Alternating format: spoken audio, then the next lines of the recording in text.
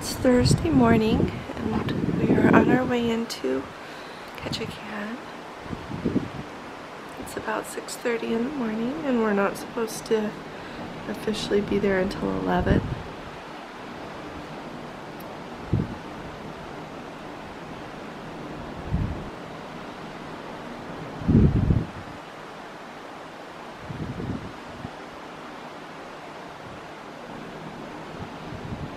So we'll see if the sunshine comes out. And it's still beautiful even if the sun doesn't come out.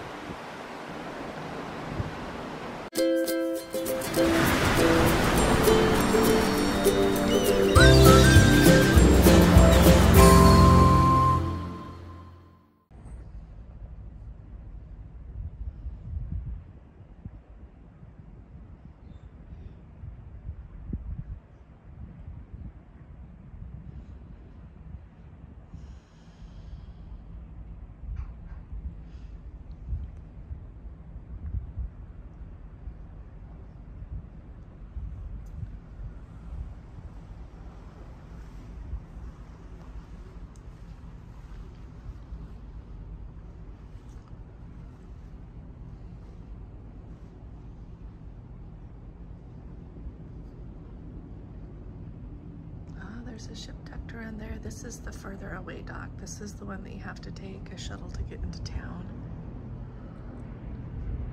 I'm not sure what ship it is.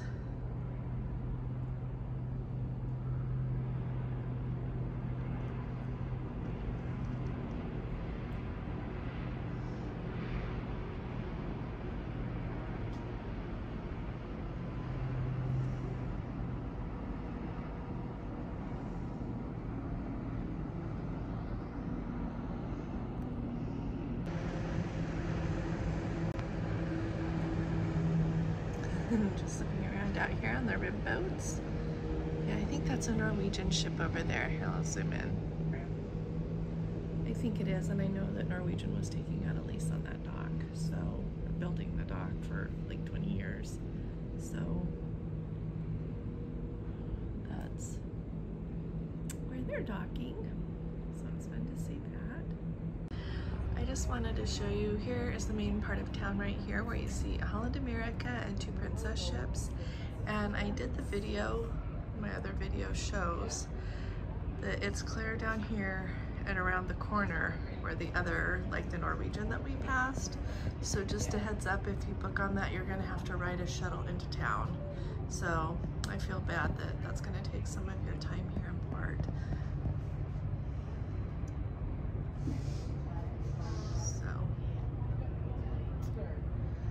See where we end up here, and I'll let you know. There's our majestic princess right there.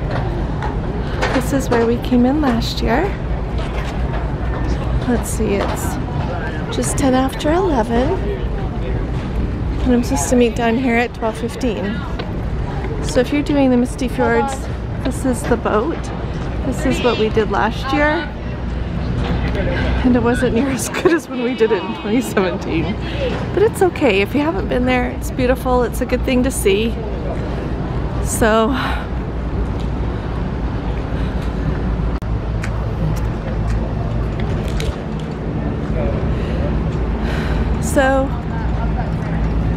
just wanted to show you, if you need an accessible thing, this is a little bit harder. I asked what they do and they said, oh, we'll help you. I don't know what that is. So just thought I would show this to y'all. Okay, here's the Koningsdam and down there is the Crown Princess. And right here is where you can sign up for lots of different excursions just right here at the port. It's cheaper. They've got all of these. They've got the seaplane, the Bering Sea Crab Fisherman's Tour, Adventure Carts, the Plains Rainforest Sanctuary, Misty Fjords. So I just thought I'd point that out to you, and you're right here in the central part of town. Here's some more places to book tours. Do it norm only, please, for 11:30. Follow me. Yeah, Norm, you're gonna pull over behind the taxi. Here's everybody ready to pick up people here. It's a nice map of downtown if you need to get your bearings.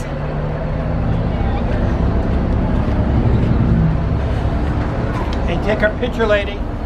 Hi. Oh, look! And this is the Viking Orion.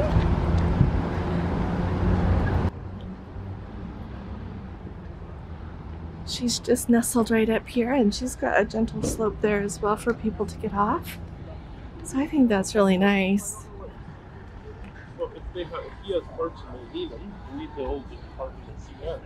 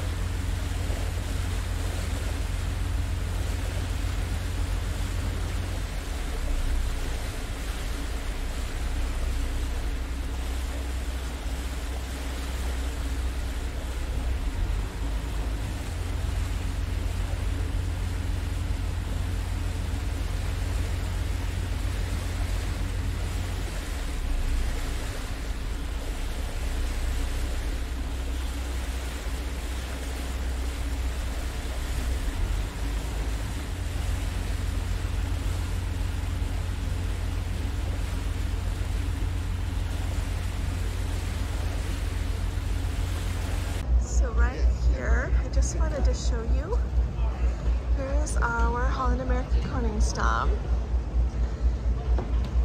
And over there is Princess's Majestic Princess. And this is where we came in last year, and we came in that same berth that she is at right there, that same pier. That is the exact same place that we came in. And so I'm a little bit worried about my people here, my family members who have accessibility problems. So here on the Koningsdam, there's lots of steps to go down those teeny little steps and a couple of big ones at the end in order to be able to get off the ship. And then when you get over here, then you've got this steep incline to come to get up here. And over here on the Majestic Princess, I think it is easier. I don't think there's the long incline. I remember last year there was not an incline like that. There was a little bit to go up to get back on this ship, but it was nothing like this. I'm gonna walk here just a little bit.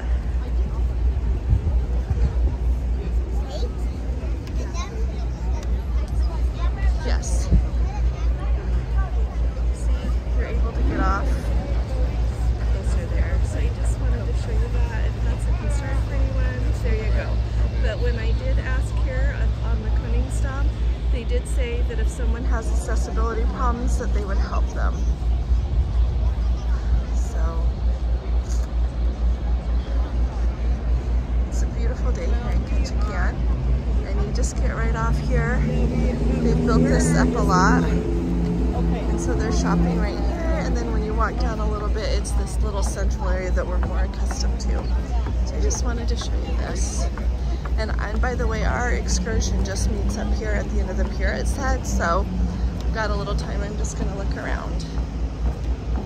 And then right here, there are places to book tours. Very handy, so just wanted to tell you. Okay, I'm just walking over here to meet my group to go on the excursion. There are lots of tours here, and they are much cheaper. And you know, the thing is too, you have to remember is that a lot of these tours you buy here, you're on them with people from the ship. So keep that in mind, that they're gonna be back here anyway in time. So, and those of you who end up booking with me, I can help you pick excursions. There's a company that we use a lot that have the guarantee they'll have you back to the ship on time, and they are much cheaper than the cruise ship excursions. Usually you're on with a lot of the people on the cruise ship, but also if you're not back in time, they'll give you $500 plus they will get you to the next port. So they do a really good job, and I've never heard of anybody missing. So I just wanted to let you know about that. But anyway, here we are. Looking for my group here.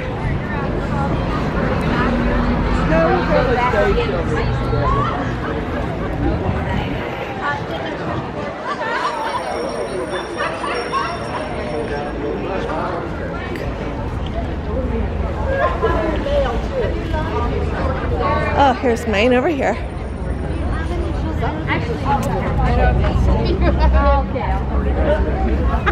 I'm waiting for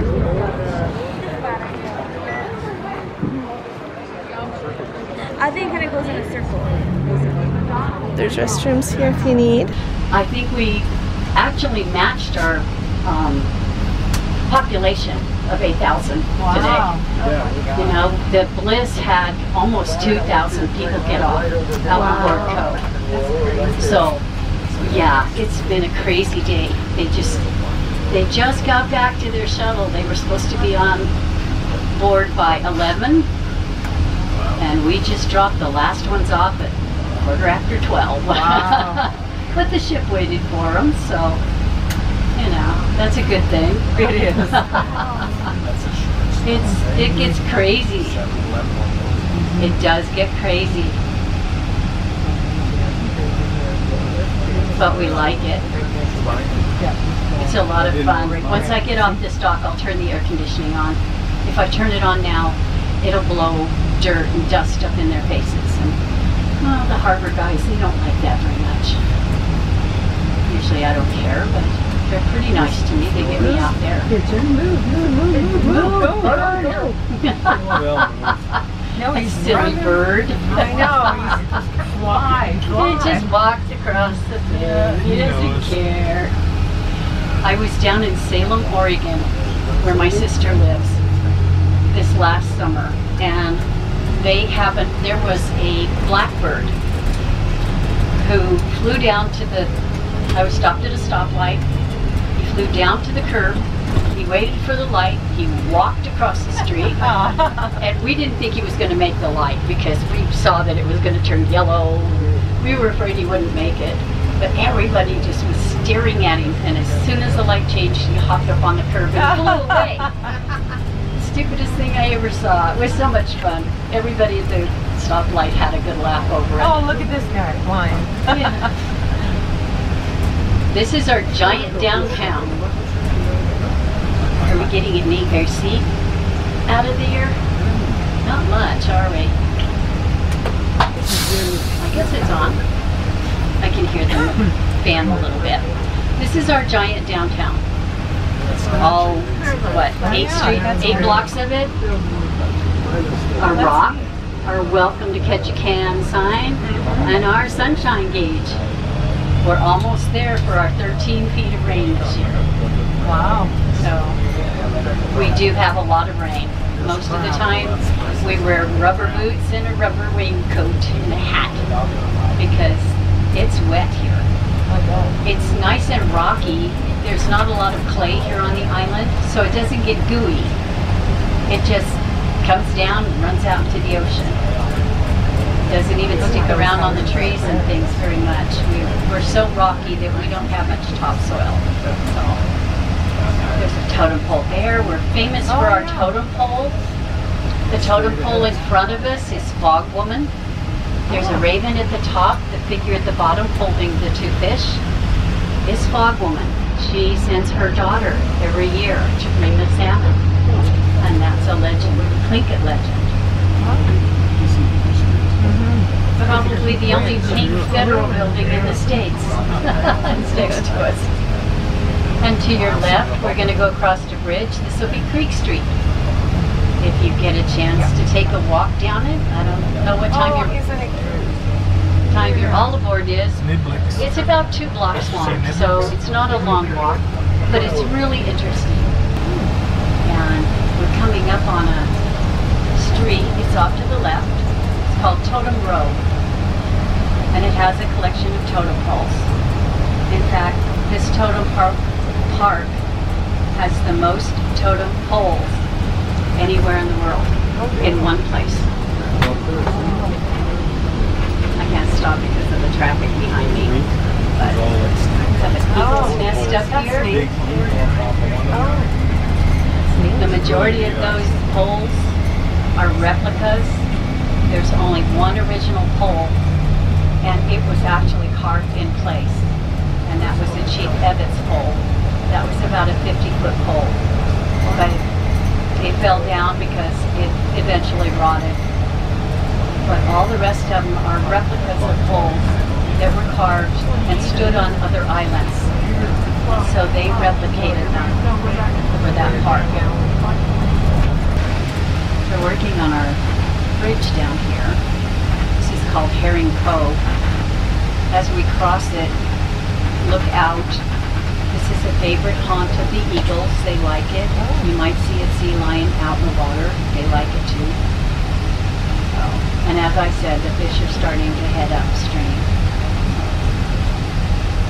We had a record rainfall in January, February. There were days on end. It never stopped. See what we've got. If we've got anything. I see eagles on the trees over there. Oh, yeah. There's the water.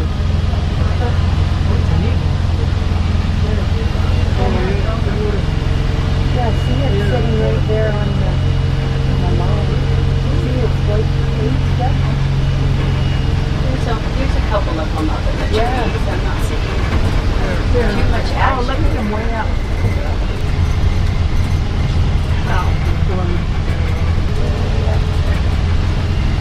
So waiting for lunch. We got the best view. And we are here.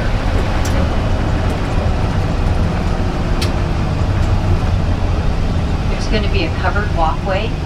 Underneath that walkway is stairs. They'll be up here pretty quick. I'm not sure if they're going to use a quad today or a van, but it'll park right here on this pavement.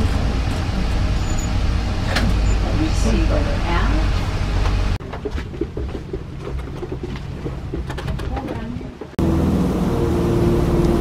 Now this cannery, along with the 12 others, was using a very large and a very effective contraption known as a fish trap. You'll see a picture of these fish traps up on your screens here. These were comprised of cedar rods tied down to netting and chicken wire. And how they worked, the schools of fish would bump these nets and they'd roam around until they found a small opening. You'll see that opening on the bottom of the screen here. From then on, they'd work their way into the fish trap and be stuck, awaiting a cannery worker to come by and bump in a barge to pick up these fish, take them back to the canneries to be shipped and processed. As we do slowly make our way past this cannery, you guys are more than welcome to open up your windows and take pictures. Along with that, I'll be opening up this door out back. If you guys would like to follow me out back, you can do that as well.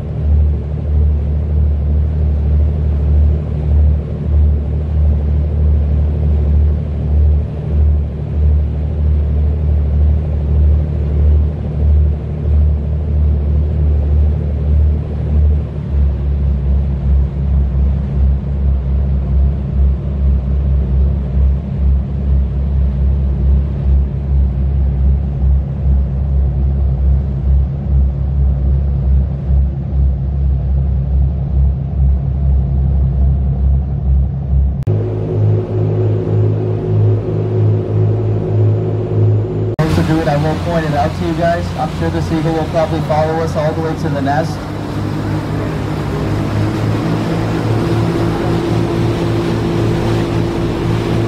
Now when looking for the seagull's nest, do keep your eyes peeled over the tops of the tree lines. It's going to look like a black caramel at the top of it. I'm going to show you what this looks like. We do have a picture of that exact eagle's nest up on your screens here. So that's what you're going to want to be looking for once we do finally get in a view of the seagull's nest.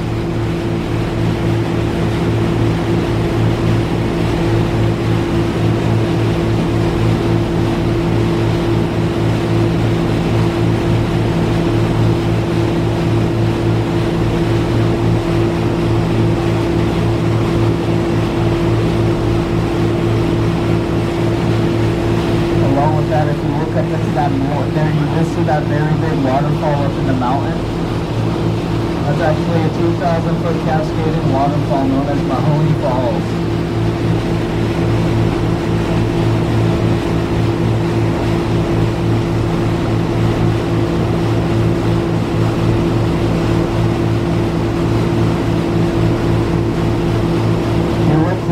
Coming off from in the distance over there, we do have an eagle approaching us as well.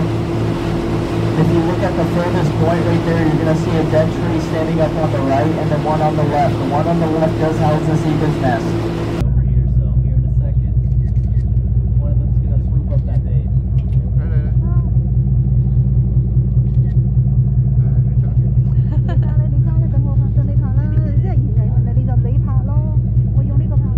Here we go, one more.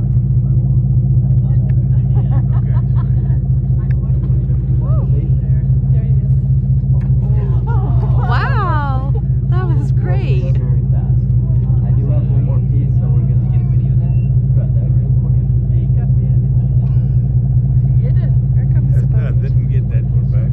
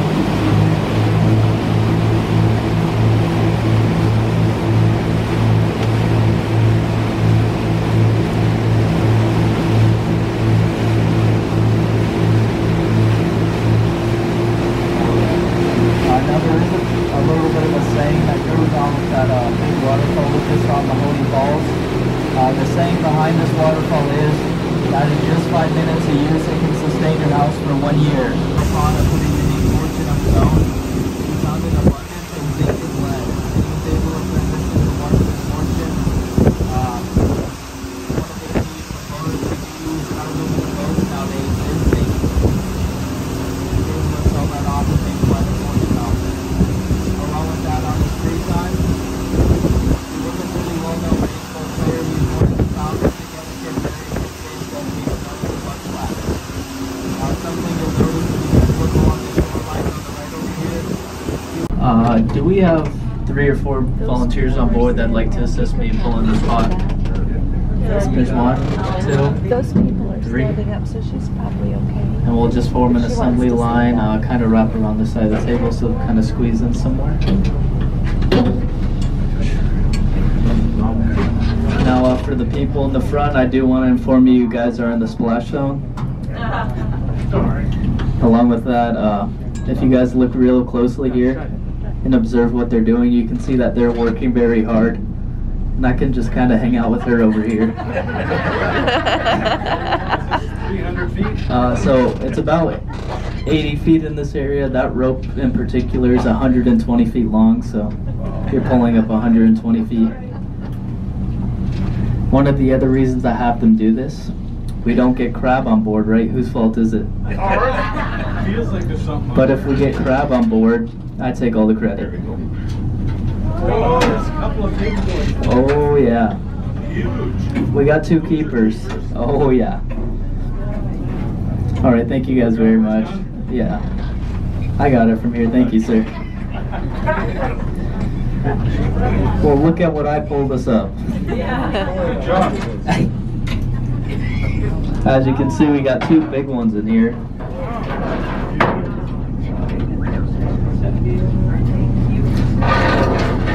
What bait do you use? I'll get into that in just one moment, but As you can see, we have 2 of them in here.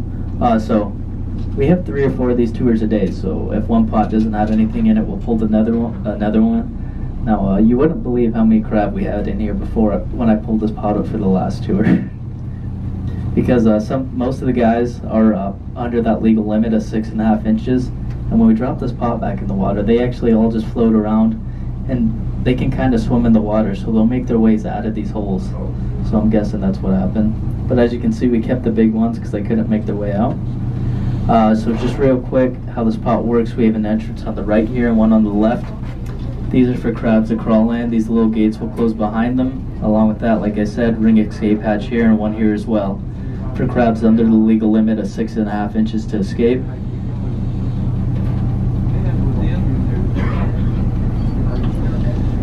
Now this little white piece of rope at the end of this hook here is what we call rotting cotton. It's a safety net for us, more or less, if we're ever to lose this pot under any circumstance, to a storm, to a boat cutting our line. After this rotten cotton sits in the ocean for 2 weeks, it'll actually dissolve, causing this pot to open up here, freeing the crab. And this is our bait bag here. So here in Alaska, you do have to use locally caught bait. So we have a salmon head in here. Pretty sweet. And salmon is one of their favorite types of meals for good reason.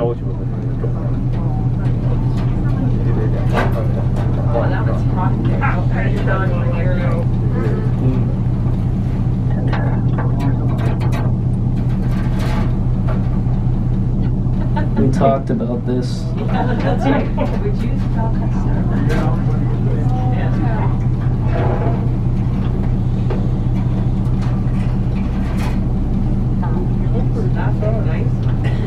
I got a pretty good question during my last tour. They're like, at what age do they let you Alaskans start holding these Dungeness crab? And what did you say? I said, as soon as I was born.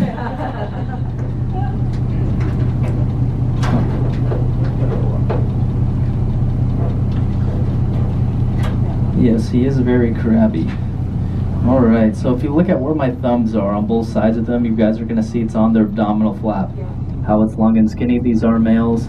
Like I said, sometimes we don't get females as well, so that's why I showed you guys that picture.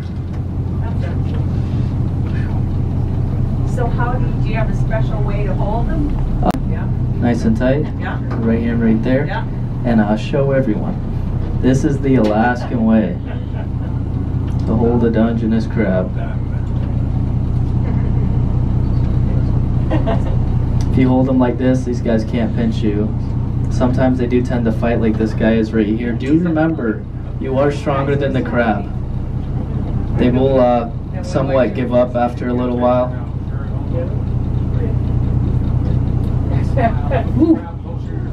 No. Now, she asked, what do I do now? Yeah. That's the thing, you can't really do anything. As you can see, she left her phone over here for me to look through. She's kind of preoccupied right now. I can take her phone, take some pictures. And some good pictures of you holding the crab. She got some cards in here too. You know, if you get the right angles on these guys, you can make that crab look huge though. Now give him a kiss. This was our boat, and this is another boat, just like it. It's just green.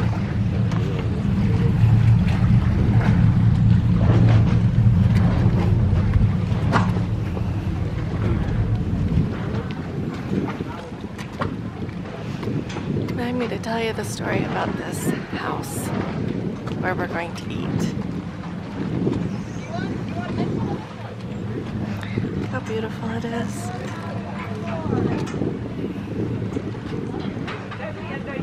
We're going to separate the crabs, the crab legs at the top right there. And at the top of each leg, we have our chest meat, and that's surrounded by a film that you need. It's a soft shell, and that's how you're going to eat it. You're going to peel off this soft shell around the sides, and you can either dip that directly into your butter, what we call an Alaskan lollipop, or you can just pull out all of that meat. As you can see, there's quite a bit here. On the next segment down, I'm just going to break that at the joint. And at the bottom of this, it has an upside down white V. Does everybody see that? You're going to stick the first prong of your dinner fork in about halfway up. You want to put it in halfway so you have a little leverage. You're going to pull this up like you're opening an envelope. Ooh, sorry, you're in the splash zone, so. There you go. Oh, Hey, you're welcome. How is it?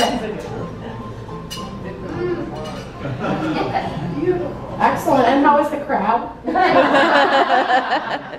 All right, so on the rest of this, you're just going to break them at the joints.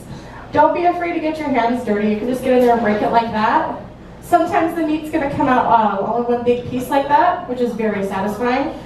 If not, we don't have cocktail forks here at the George Inlet Lodge.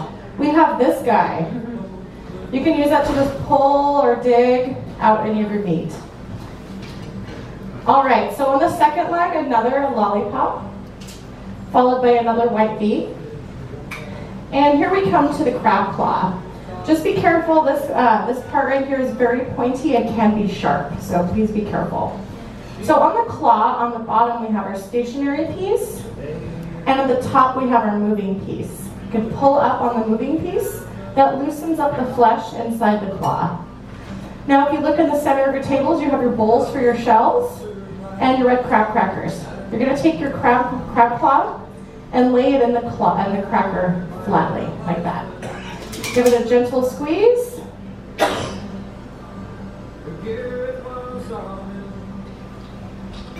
This guy is juicy. I'm going to smell so awesome after my shift today. All right, and then you got another nice big piece of crab in there. If you need any help or have any questions, you can call me or Alyssa at Crab 911. We're both certified crab crackers, and we're about to get you started right now.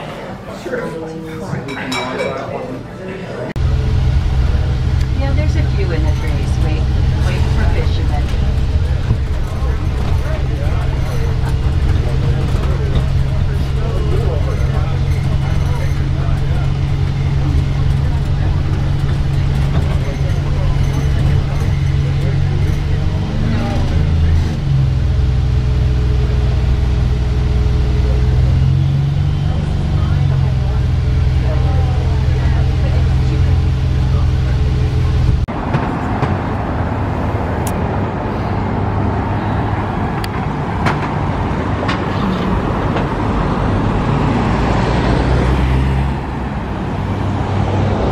I'll circle around. I'm waiting at the light here. You can't see it, but the Koningsdam and the Majestic Princess are just on the other side of this building.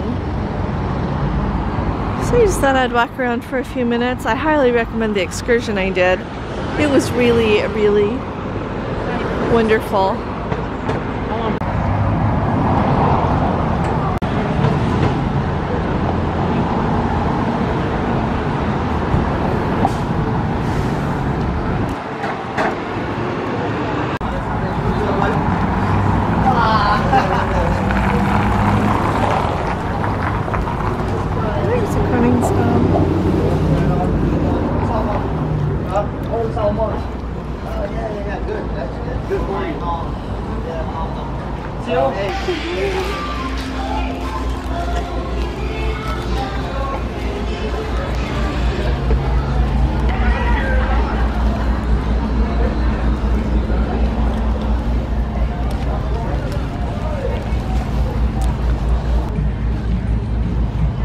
The Majestic Princess left. I'm glad I caught her.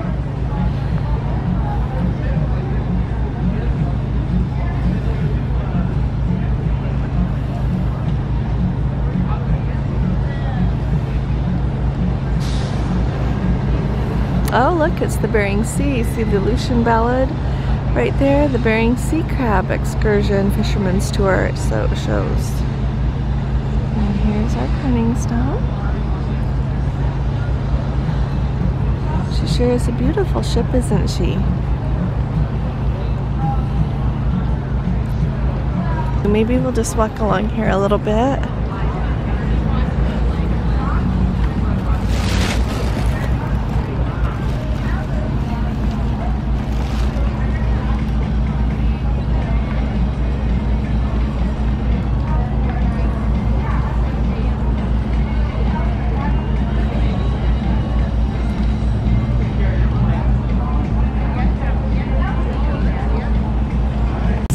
Walk all the way down here, so this would be closer to where the Majestic Princess, of course, was docked right here, right behind the Koningsdam. So I'm just walking along here. The Baronoff Queen, fishing boats, swim boats. It's really fun to see, isn't it? And there's that Bering Sea Crab Fisherman Tour right there. The Aleutian Ballad, that's a fun name. Look, it's kind of fun to put their trash cans.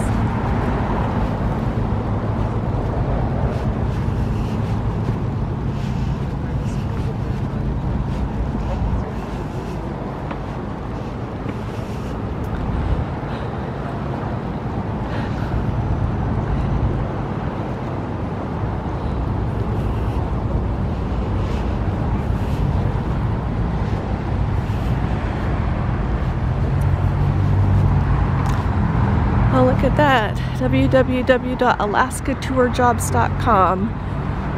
Paid CDL training, cruise benefits questions, call 228-1700.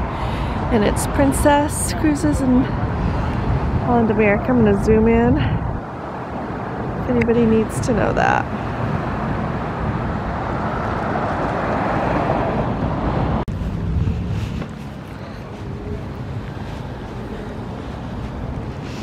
Wow, there you can see the whole thing at once. Just beautiful, isn't it? I should say she. Ships are she's.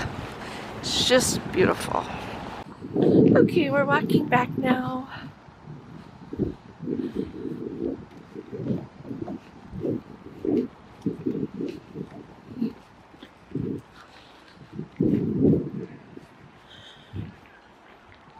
It's just very nice out. It's slightly cool, not cold though. It's just been a lovely day.